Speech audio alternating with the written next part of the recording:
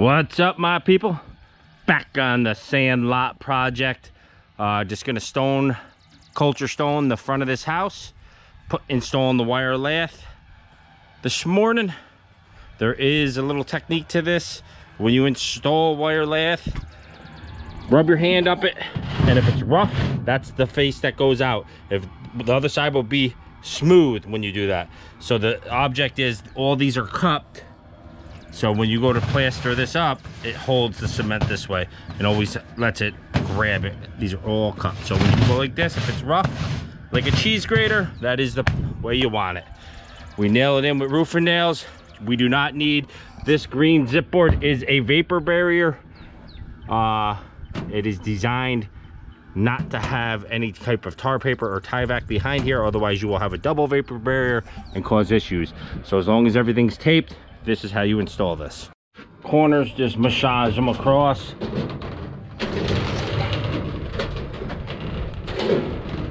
Nail on this side first, and then you bend and nail on this side. So just gonna massage this corner over like so. Hit it right in. Angle your nails out towards the inside of the corner like that. It will help you big time. And I nail straight up and down. Don't go across because you'll get bubbles.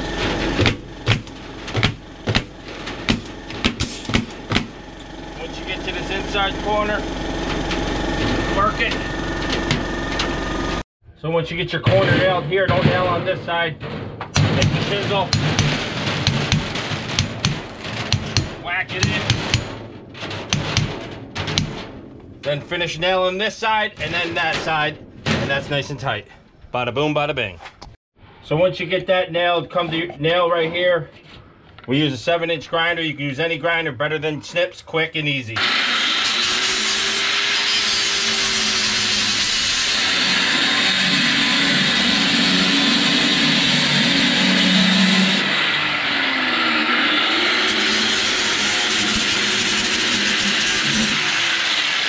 Finish nailing right here, and you're done. Back on site. We're gonna start parging this. Got Colin mixing up the mortar. Make that oatmeal / peanut butter mix in between that consistency. Started doing this with the little trowels. Just gotta be tight and tedious. Not to get it up on your fascia. Just cover your stuff because it does get messy. All right, all I do is got a bucket of mud here. I grab a trowel, slap it here, boom, run it up. Quickest, fastest way. Put the trowel there, run it up. Slap it, run it up. Keep going. Keep it going. Once you get this plastered, you just hit it with a broom and it gives you the texture you need. Like that. All grippy, so when you put the cement on there or the stone on there, it sucks out and goes into there. Corners can be tricky. Just take your corner here, pull it to you, and then pull it away from you. And that will get your corner all parged up like so.